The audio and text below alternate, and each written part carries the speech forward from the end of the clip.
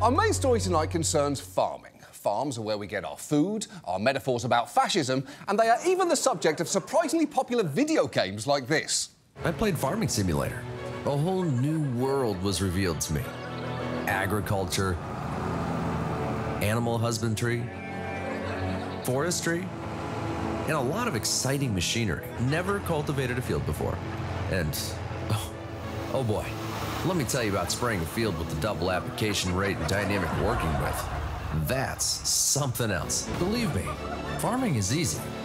Mastering it is a challenge. And there's always time to relax. You know, I have great news for that guy who's never cultivated a field before. You still haven't.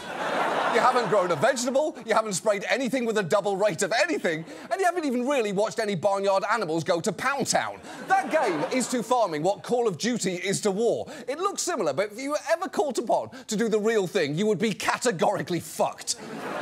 Now, that farmer looks pretty much like the stereotypical one in most people's minds, a white guy in overalls on a tractor. It's a trope drawn straight from children's picture books, where farmers always seem to be a white man with some straw in his mouth who's holding an adorable little piglet that, while the book skips over it, he does eventually kill and eat. But while some farmers do indeed look like that, many of the people doing some of the hardest work on farms, hired farm labourers, do not. There are roughly 1.5 million hired farm workers in the US, mostly crop workers. And government estimates indicate that most of those are foreign-born, and among them, the majority are undocumented. And this has been an open secret for years now. Just watch this interview with a farm owner from 2009 quickly take a turn. How many guys do you employ? I have 22 full-time employees. Are most of them Latino guys, or are they mixed? 100%.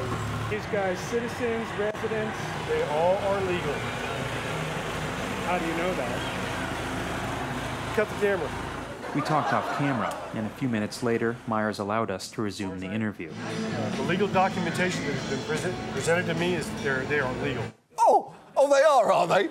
I've got to say, that is not a particularly convincing bit of misdirection there. Cover-wise, it's about as effective as a camouflage outfit that just says, "not a guy" on it. The truth is, farms depend heavily on foreign-born workers to do harvesting and picking, as many crops are too delicate to be mechanised. That is why most fruits and vegetables are still harvested by hand. And by and large, American citizens have shown very little interest in doing that. In fact, when Washington State spent thousands on an advertising campaign to find US farm workers in 2021, it resulted in 1 job referral and 0 hires. But over the past decade and a half, changes in immigration policy and enforcement have made it much more difficult for farmers to find workers, forcing some extreme choices. 6,000 people showed up on a Saturday for the chance to pick some free veggies. The farmer, whose family owns the field, had been sleepless for days and getting ever more agitated on TikTok. I need this video to go out and for people to see it and understand the ramifications of what's going on at the border and the lack of labor that we have in this country. Agitated that he couldn't hire enough people to pick the asparagus crop, some $180,000 worth.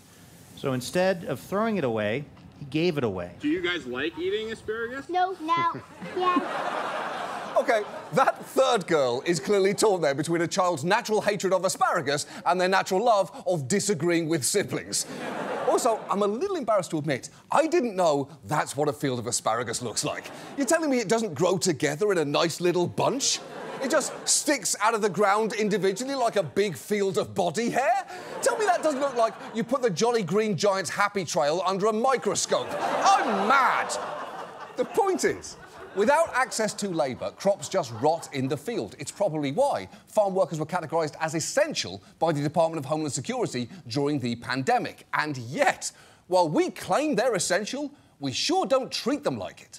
Farm workers are among our lowest paid workers, making on average in the range of $20,000 to $25,000 a year, and they're often subjected to dangerous environments.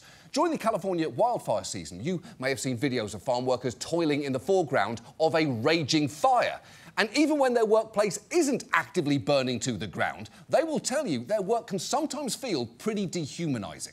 One of the most difficult things is just to come to a realization how little you mean to the people that you are working for. You don't officially start getting paid until your first bucket is filled. If you fall behind, you have to run to try and catch up. A lot of people can't stand it because it's so hot. Sometimes you could feel the breeze from the pesticide they were spraying over there. It felt good. That is pretty brutal. Although appreciating the cooling air from the pesticides is some legendary glass-half-full thinking. Sure, it's hard work, but the poison breeze is nice, so it kind of balances out. The way our farm labour system works is deeply exploitative, but the thing is, that is very much by design. So tonight, let's talk about farm workers, the conditions they face, how we fail to protect them, and what we can do going forward. And let's start by acknowledging the history of farm work in America has always been rooted in exploitation, from its origins in slavery to its later evolution into sharecropping. But what you might not know is that during the New Deal, as laws were finally passed to establish some bedrock labour protections, farm workers were repeatedly and specifically excluded from them. So, for instance, the 1935 law, which protected employees' rights to join unions, explicitly stated that the term employee shall not include any individual employed as an agricultural labourer. And the 1938 law, which created a federal minimum wage and overtime, again carved out an exception, so those provisions shall not apply to anyone employed in agriculture, which is pretty insulting, isn't it? It's like announcing your company's new anti-sexual harassment policy, but clarifying that none of it protects Jeff. Jeff is exempt, so slap his ass, twist his nips, we don't care. It is open season on Jeff. And make no mistake, the reasons for that were explicitly racist. One representative even warned during debate on the minimum wage bill that you cannot put the Negro and the white man on the same basis and get away with it. That representative, it was actually Tucker Carlson. It turns out he's a Highlander. Now, since then, the labour force has changed. Black Americans left the sharecropping system during the Great Migration, and farmers increasingly came to rely on labourers from Mexico and other Central American nations. And over the years, leaders like Cesar Chavez and Dolores Huerta formed the United Farm Workers and won some significant gains. The federal minimum wage was expanded to include farm workers in 1978, and some states do now provide at least some access to overtime pay and collective bargaining. But the fact is, farm workers are still excluded from a lot of basic labour protections, including this major one. The child labour law in the U.S. is pretty good, except when it comes to agriculture. And then it has a big gaping hole. U.S. law allows children to work in agriculture at far younger ages for unlimited hours outside of school in much more dangerous conditions than any other sector. So a child can work perfectly legally for any farmer at age 12. That child couldn't work serving the food, but he can work 10, 12, 14 hours picking. Yeah, and that is absurd. And look, I am not saying that working in a restaurant isn't tough. Anyone who thinks otherwise should be forced to serve an imperfect omelette to James Corden. But it's clearly not the same thing, is it? And this exception isn't just to let kids work on their own family's farms. There are hired children working in fields all across America picking our food. Because, well, most jobs are off-limits to kids under 14. Agricultural employers may even hire children younger than 12 to work on small farms with written parental consent. And this should probably go without saying, but this work can be dangerous for kids. Just listen to this girl who started working in tobacco fields when she was only 12 describe her first day on the job. I felt really lightheaded and dizzy, and I wanted to go get a cup of water. And I could not see to where the truck was that contained the water, and I was looking for my mom and I couldn't find my mom. Eventually I just fell. You don't really think about a childhood. Like, I've never really thought that a child is really supposed to, at 12-year-olds, is supposed to have fun, exactly. I always thought that you were supposed to work. That is terrible. Although, while a 12-year-old under no circumstances should be fainting in a field, I will say it is a bit of a stretch to say that a 12-year-old is supposed to have fun, because fundamentally they are still 12. This is just around the corner for them. You are a hormonal ticking time bomb at that age. Honestly, the closest thing to fun that is available to you at 12 is going to the mall by yourself for the first time to just kind of walk around, I guess, since you don't really have any money except for like a smoothie or something if you want to get a smoothie or whatever. The lack of laws applying to farm workers has left them facing truly dangerous conditions. Agricultural workers suffer fatal on-the-job injuries at a rate far higher than police officers and more than twice the rate of construction workers, which is wild. Because it's one thing to look up at a tall building and shudder thinking about the physical risk it must have taken to put a pane of glass up that high, but it feels ridiculous to feel the same way about a beet and goat cheese salad. Farm workers face exposure to extreme heat, dangerous machinery, unsafe air quality and impromptu pesticide showers. And some farm owners can be abusive employers. Just take this story from a few years ago. It's quiet but cloudy at EDS Schönborn Orchard today. A loudmouth, But not on this day. a punk, motherfucker. It was hot. He is a coward, Nick. The voice on tape, Travis Schönborn, the son of farm owners David and Valerie Schönborn. He was angry at one of the workers and let it be known in front of others. Tell him to pack his goddamn shit and get the out of here while he still can. He is not with me or my mother at all. Holy shit, that was about 95% bleeps. And trust local news to always find a diplomatic way to describe things. He was angry and let it be known in front of others. Sure, that's not technically untrue, but I'd have gone with the more accurate description. He lost his fucking shit at an apple farm. A farmer remembered that his parents owned, and they had a truly special response when confronted with that video. They blame the migrant worker alleged victim in this case and accuse him of threatening Valerie and being obscene. What did he do to threaten you? He called me a name in Spanish. I'm not repeating it. There was no outright apology. Instead, this. First of all, they weren't black. They were Mexicans. So I don't know why he called them the N-word. I just want to give you a chance to be clear and respond. Yeah. You hear him referring to people as Nick. We don't have no Nick work here, but I know.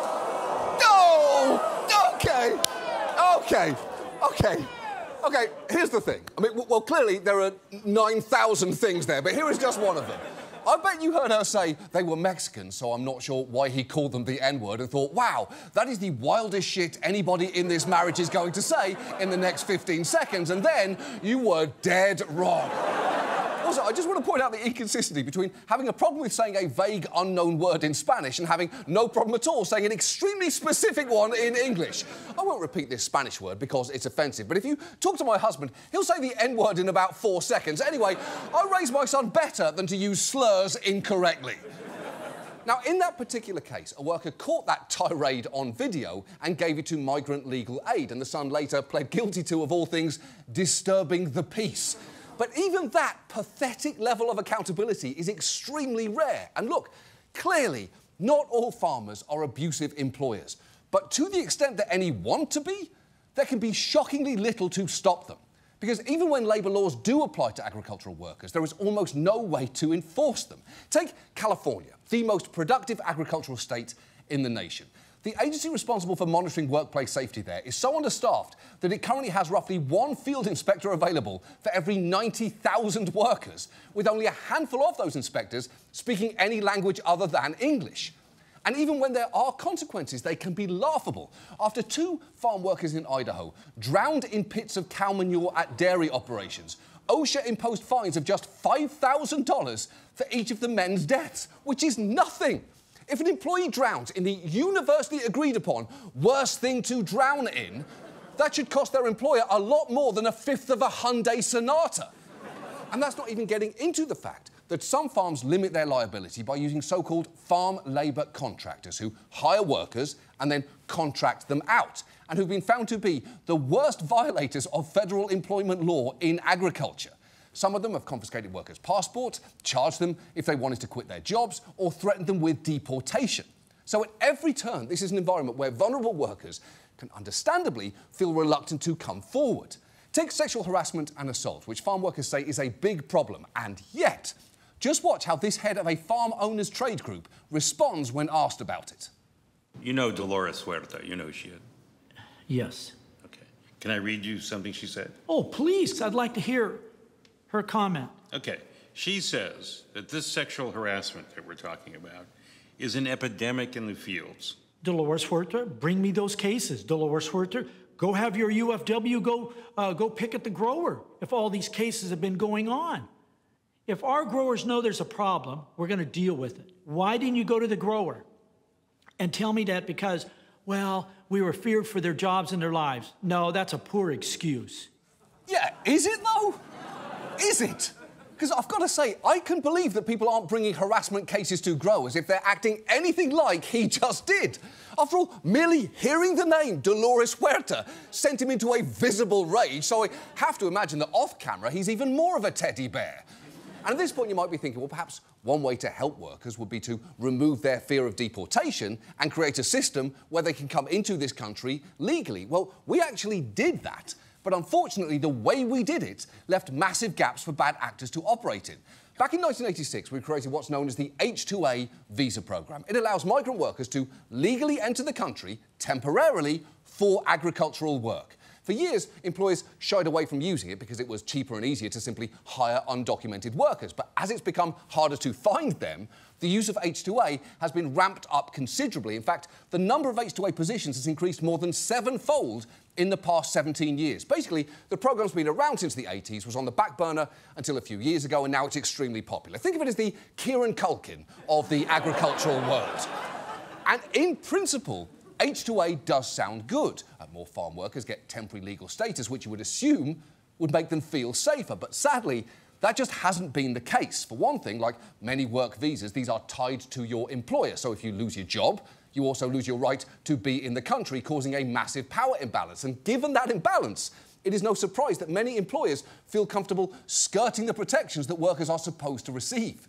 For instance, under the law, employers must provide housing for their H2A workers, but in practice, the conditions can be far below what the program requires, as this man quickly found out. The house where we lived, where Manuel brought us to, was very old. It had spiders, cockroaches, and the bathrooms didn't work. The house was gross. It was very dirty. You could clearly tell that the house was abandoned for a long time, and Manuel brought us there.